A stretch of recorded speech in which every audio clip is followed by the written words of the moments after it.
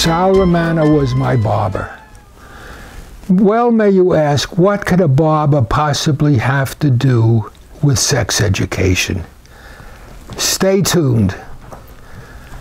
Sal Romano owned a small, typical two-chair barbershop on Franklin Avenue near President Street. And Sal gave me the first haircut I got when my family moved back to Washington Avenue when I was 4 years old. And he gave me just about every haircut that I had thereafter until I left the old neighborhood about 18 or 19 years later. Sal was a good guy. Everybody liked him. Sal became a celebrity for a brief time when his nephew, John Romano, made the pitching staff of the Brooklyn Dodgers. There were more pictures of John Romano in uniform in Sal's Barbershop 3 than John had major league wins, which was 0. Now, as I said, everybody liked Sal Romano. He was a very good guy, but nobody liked to go for a haircut. Because whether you went for a haircut on Saturday or went after school at 3 o'clock, the time spent sitting in the barbershop was time lost to our usual recreational activities. And there was one absolute no-no. You could never go for a haircut at 1 o'clock on Saturdays, because at 1 o'clock on Saturdays, Sal put on his radio to listen to the dreaded Metropolitan Opera. Well, one Saturday it was pouring rain, and a lot of the boys and a lot of their mothers decided this would be a very good time to go for a haircut. So many boys went for their haircuts, and the place was mobbed. And unfortunately, on this particular Saturday, Tony, John's assistant, was either on vacation or homesick. So there we were all sitting in this mob in the barbershop, and the clock was ticking toward curtain time in the Metropolitan Opera. And the boys were becoming more and more antsy. And the barbershop was becoming more and more noisy and chaotic. And Sal was sweating and cursing. And then Sal did an amazing thing. He went to the little room in the back of the barbershop where he had his lunch and hung up his coat. And he came out of the room with a stack of magazines.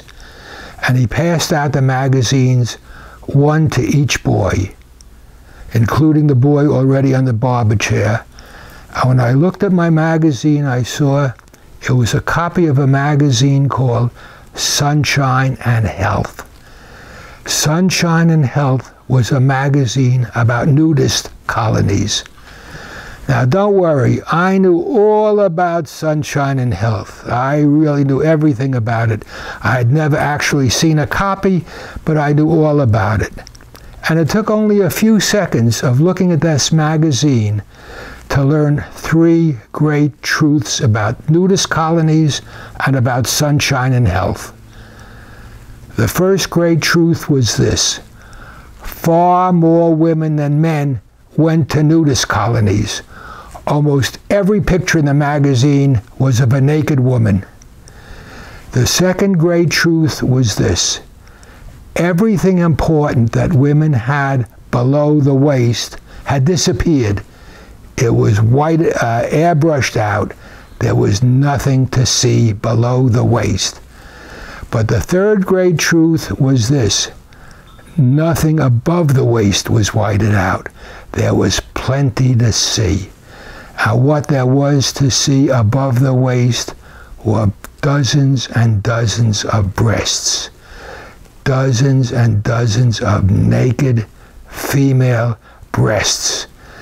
And all these breasts were attached to naked female bodies.